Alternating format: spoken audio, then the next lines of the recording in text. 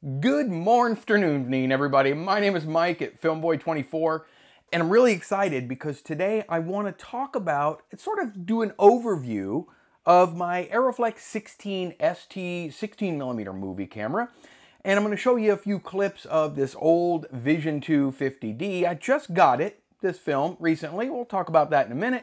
And I'm excited.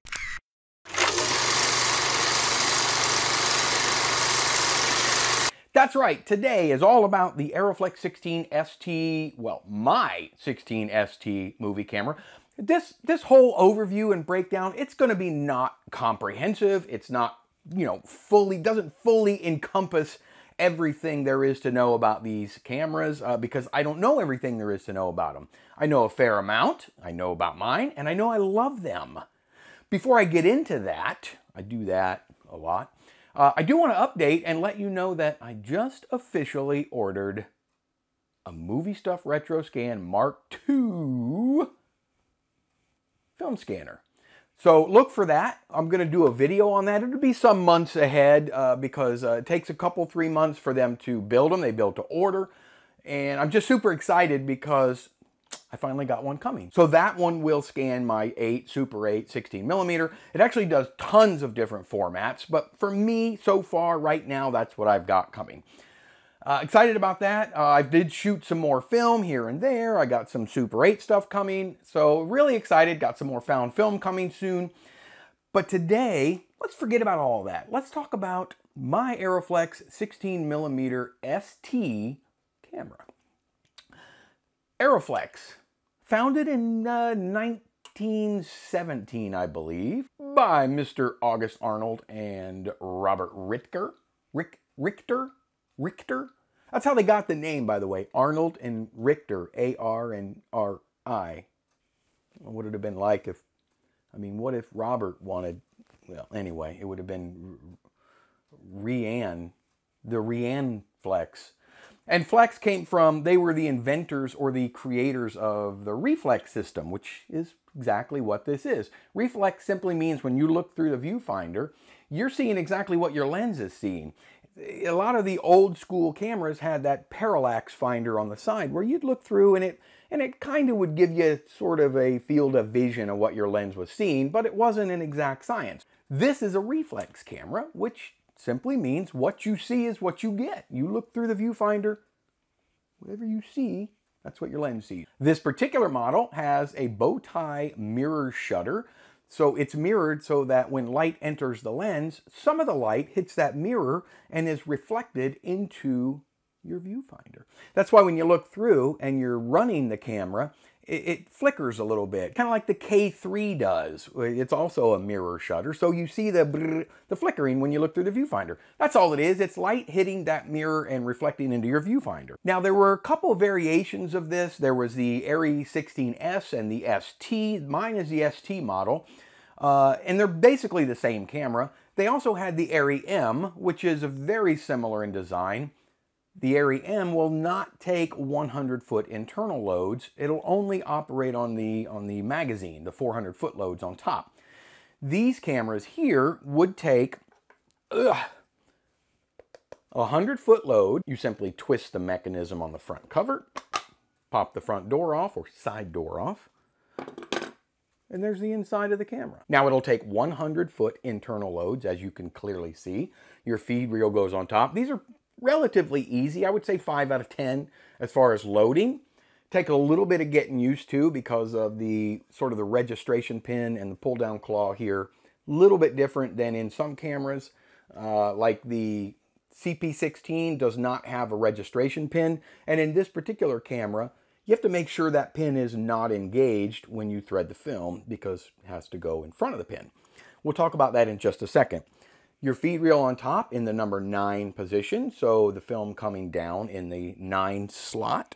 And you follow the little white line right around. So there's a little white line that tells you exactly how to thread it. I'll throw a picture up of this camera threaded so you can see exactly. I'm not going to thread it here today, but you can see how easy it is. There's a little button right here on top of your pressure rollers, and it rockers these rollers back and forth, and that allows you to thread your film into the main guide rollers that catch your sprockets.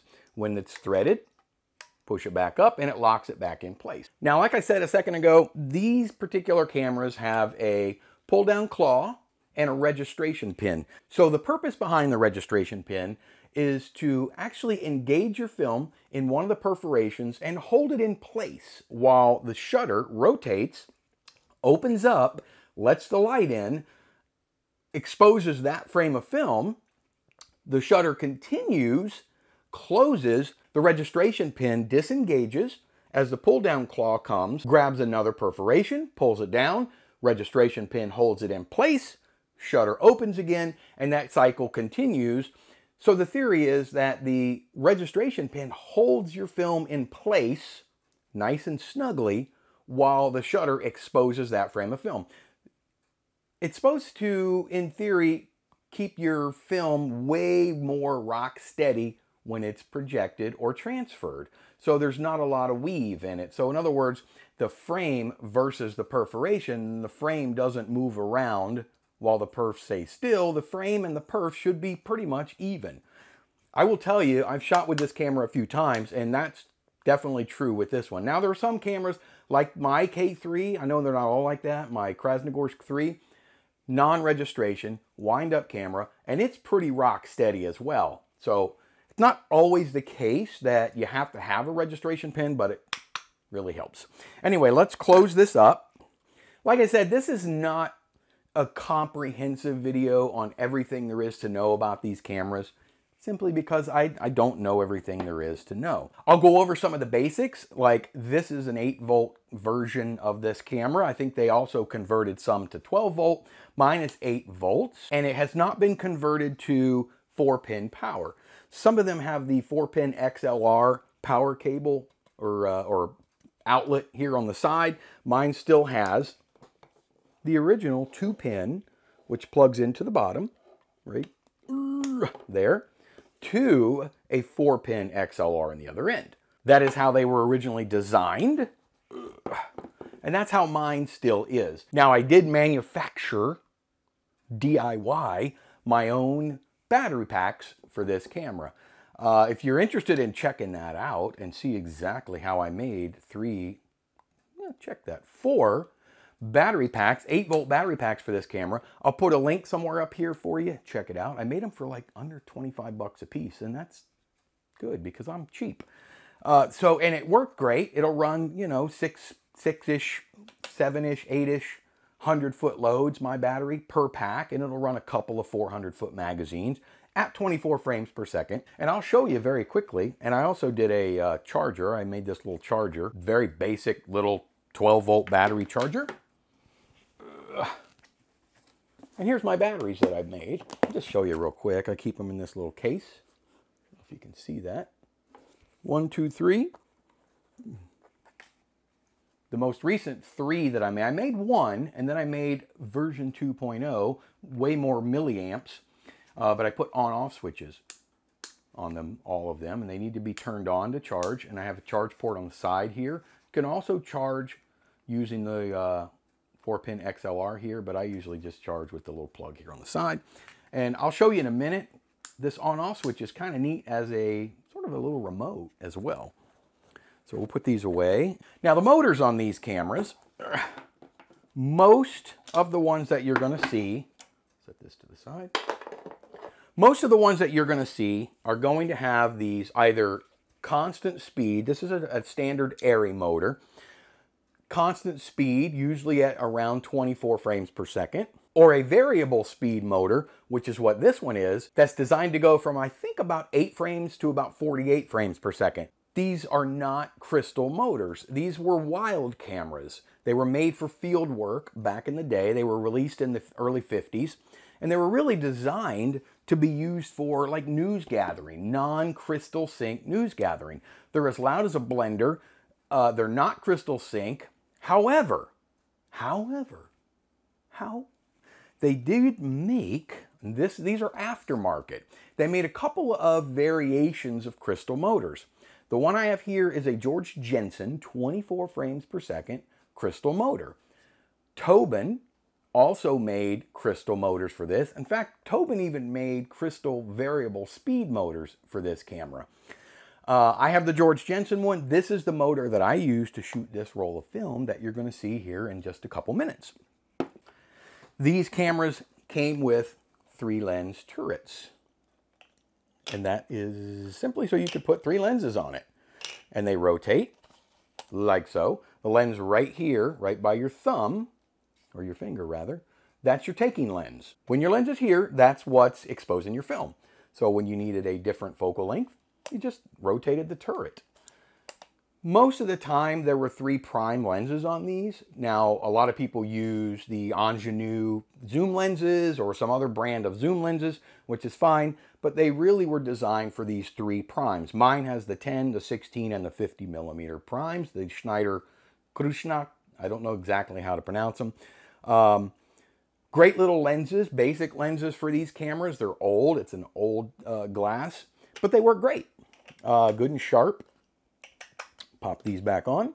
And these were Arri standard mount, by the way. Not PL mount, the positive lock, that was on the later Arri cameras. There are a couple of meters on here. You have the feet, so if you have a 100-foot load in here, and you have to set this manually before you start shooting.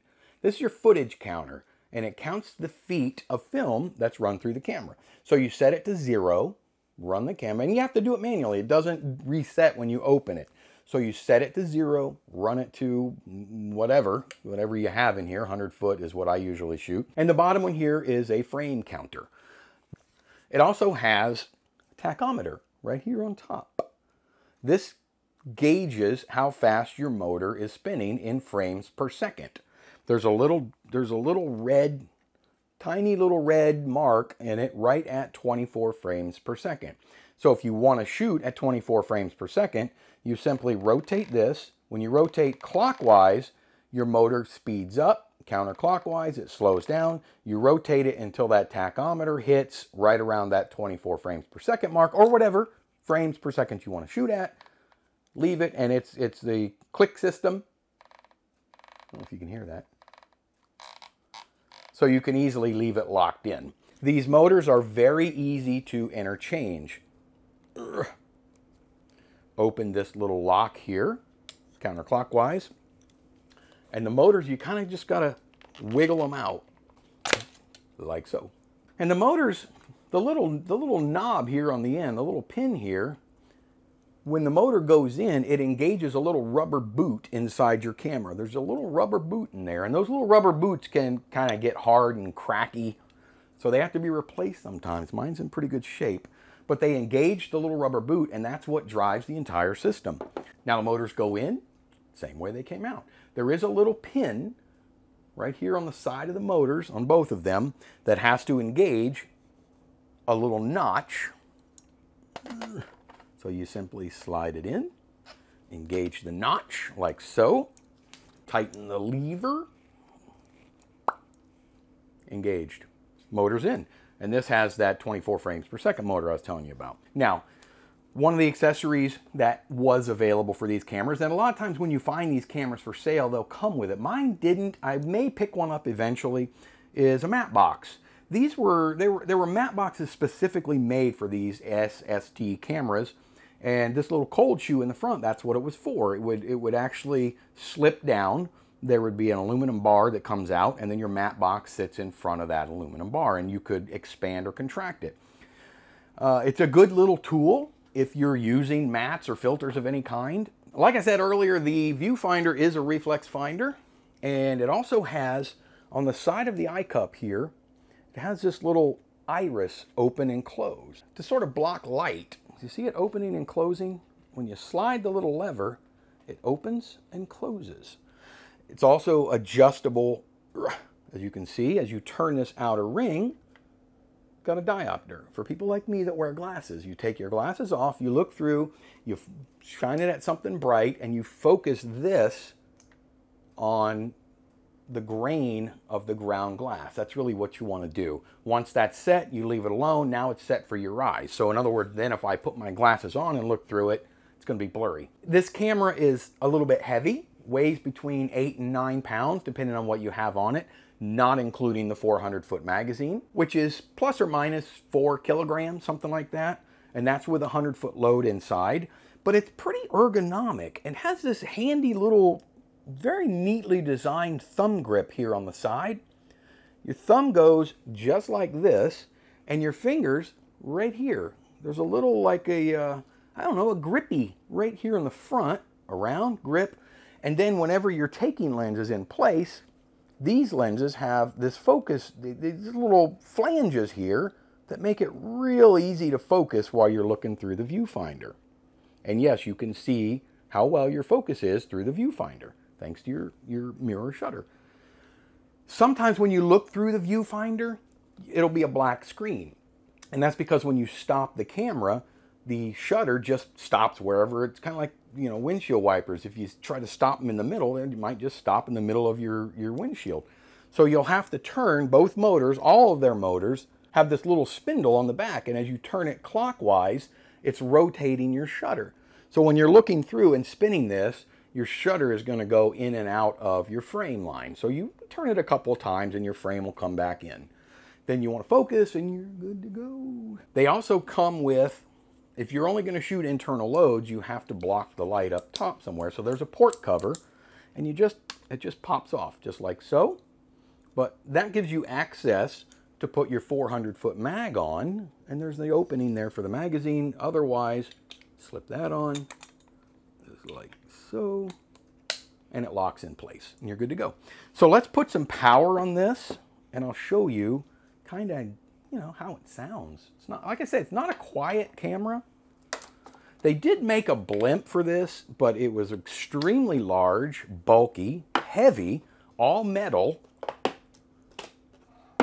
Just like kind of putting this into a tomb or into a coffin, and you know, you could see it was big, but it fit your 400-foot magazine and everything else. So if that's the route you want to go, I have shot sync sound with this camera before. If you're interested in seeing how well it syncs up without doing anything at all to the video or the audio, put a link to that video up there somewhere. Check it out. So we'll take one of my battery packs. It's off now. And plug it in like so. Your power button is right here on the side. You push straight down, and then to stop, push this little lever here on the side. And that releases the power button and your camera stops. So down. Now, the way I have this designed is I put an on-off switch on my battery packs. Ooh. You there? And when it's running with this 24 frame per second crystal motor, it's very loud. You hear that? Put it by the mic. But you can see the needle stuck right at the 24 frames per second mark. Now, when you open it up, while it's running, turns off. That's because your on-off switch on the side door, this switch on the side door, when it's engaged, it depresses this little button here on the bottom of your camera. So when you push it in now, when you're loading your camera and you have it hooked up to your battery pack, that's what you're going to use to continue the threading or to check your threading. It's simple. Push this little lever on the bottom. That's all. All right, let's get this plugged back up, unplugged. I'm going to put the cover back on. We're going to put a 400-foot magazine on here and show you what that does. So to put your 400-foot magazine on, take off your port cover. This is a fully serviced by me and completely taken apart and serviced 400-foot magazine with an 8-volt torque motor attached to the side of it. You know what? Let me show you how simple it is and what it looks like when you take these motors off. This is a torque motor. This is an external motor that's needed in order to drive the mechanism inside the magazine. And you will just flip these little dials up. That's it. That's all there is to it. back down, turn the dials clockwise, counterclockwise on this one, and your motor's attached. These magazines are a little bit different than the CP16 magazines that we talked about in my CP16 video, in that you have to load this magazine in total darkness. The CP16 has 2 doors. So once you load your feed reel side, you can, in essence, you know, you have to do that in the dark, but then you can put the lights on and you can actually thread your camera and load everything else in the light. This is going to be exposed on this side, but it's okay because this is complete. I don't know. I like the CP mags much better, but these work just fine. So the way you attach these, this little device here on the bottom, up and down. There's a little tab here on a spring, boing, boing, boing, and that keeps this from flipping up, because when that's up, the magazine can be released. Hook the bottom down, pull it up, and then this tab pulls down. So when you push that down, it's engaging the top bar up here and locking it in place. But you have to, I can't really see what I'm doing here, but then you have to pull this spring and engage it, and that holds that little flange down and does not allow it to pop back up so that your magazine falls off in the middle of filming. And that's it. That's all there is to putting these ridiculously heavy magazines on your camera. Now let's put some power to it again. Again, my $25 8-volt battery pack. Start it up, turn it on. See it turning?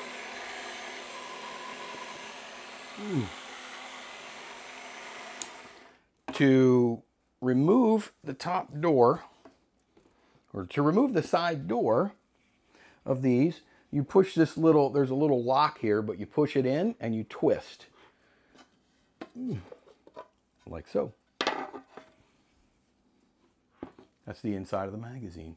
You put your cores in, put your film in, whoa, you settle down. And you're good to go. Let's turn it on. Take up side, spinning like crazy.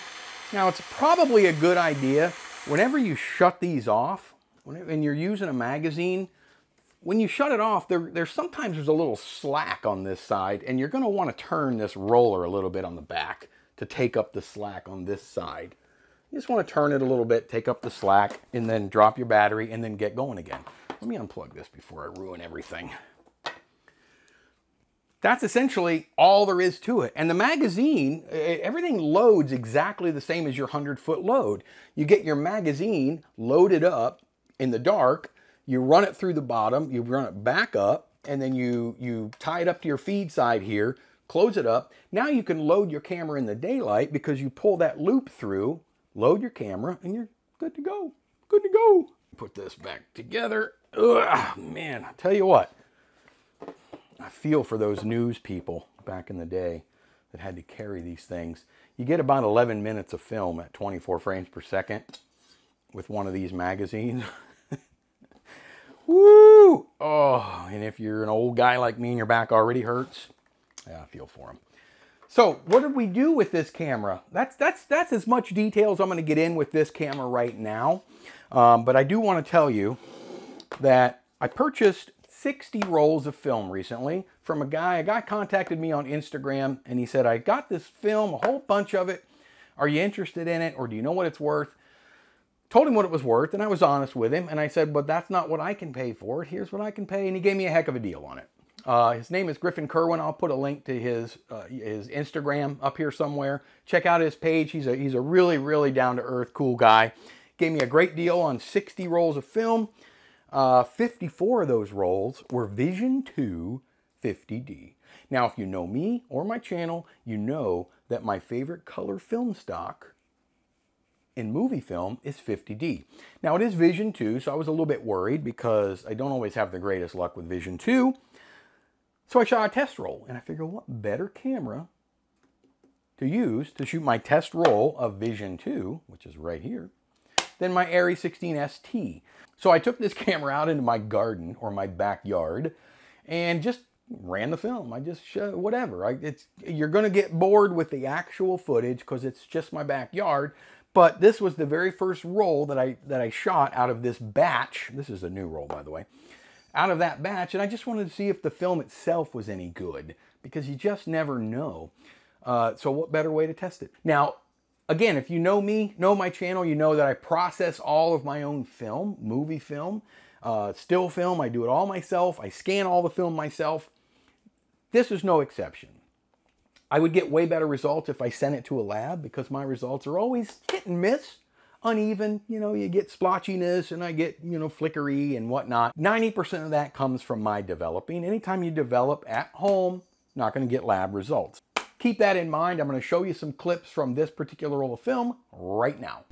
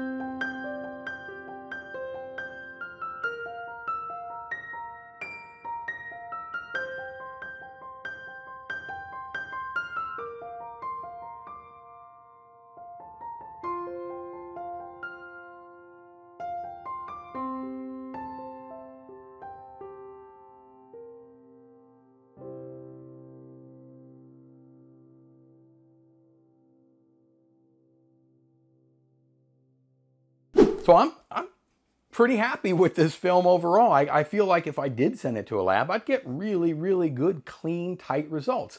I love the grain pattern in this 50D. It's nice and tight.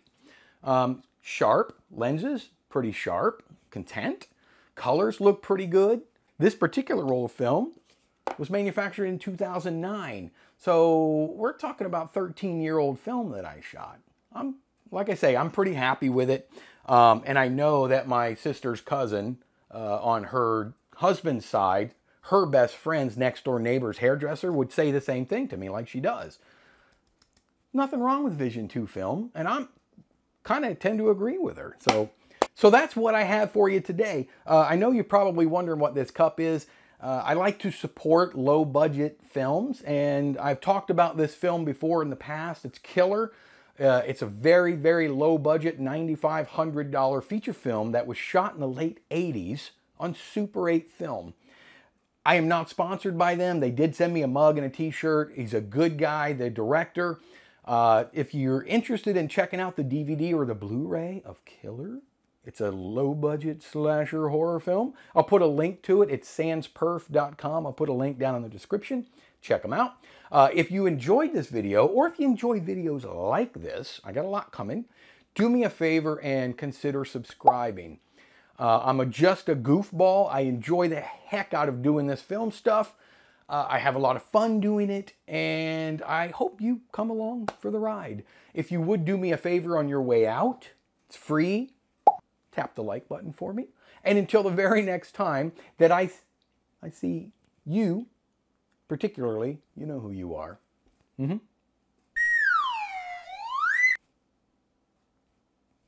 I'll see all of you on the very next go-around.